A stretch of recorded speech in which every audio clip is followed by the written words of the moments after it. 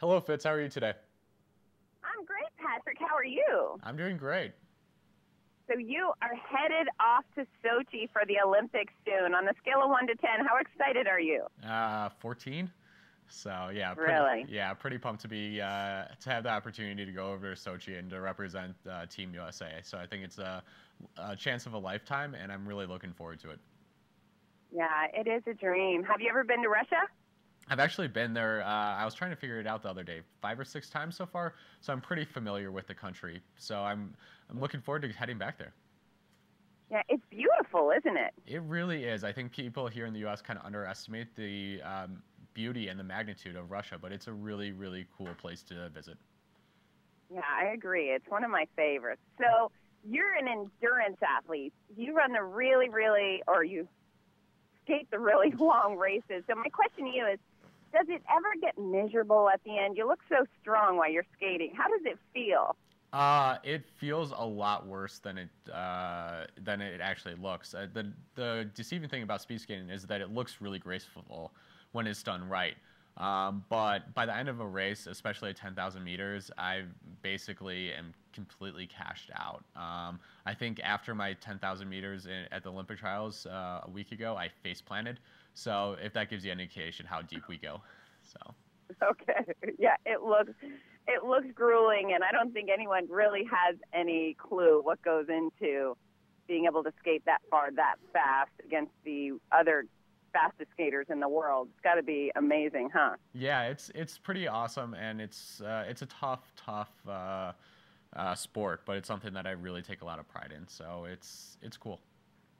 Now, what do you say to yourself? I mean, how do you get through it?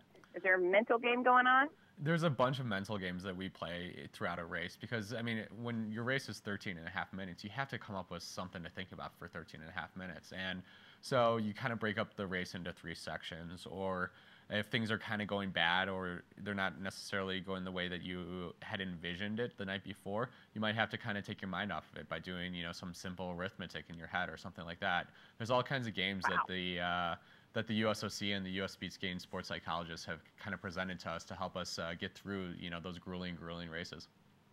That's interesting. Now, do you ever talk smack to the other skaters?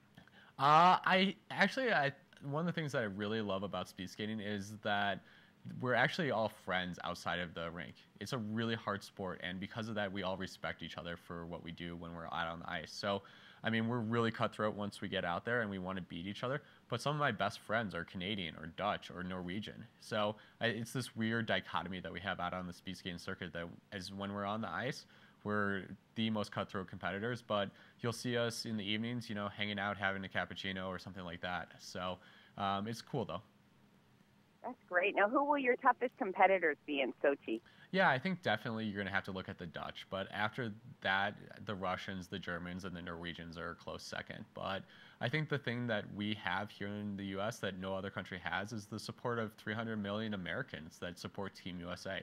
It's something that our whole entire country gets behind. And it's something that I really am looking forward to feeling when I get over there. Well, you will be loved. That is for sure. So, question. Yeah.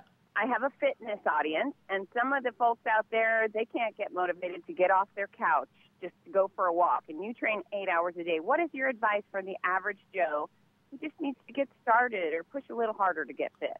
You know what? Sometimes, at least from what I'm concerned, is in order to get going, you sometimes have to get a change of location. Go about the same routine can get old. And that's why I'm actually partnering with Hilton today with the Hilton Ultimate Weekender Sweepstakes.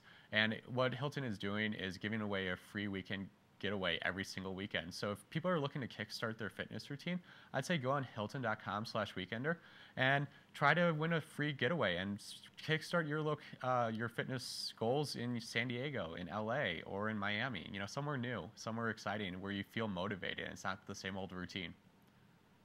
That's a great idea, and that's a really great contest. Now, even though I'm interviewing you, I probably still qualify to enter, right? There's no special wording against Fitz Koehler entering this contest, correct? There is no special wording. You can actually win multiple times too. So, I mean, if you win and you head to San Diego for a weekend, you can play again and see if you want to go down to Miami. So I think it's the greatest sweepstakes I've seen.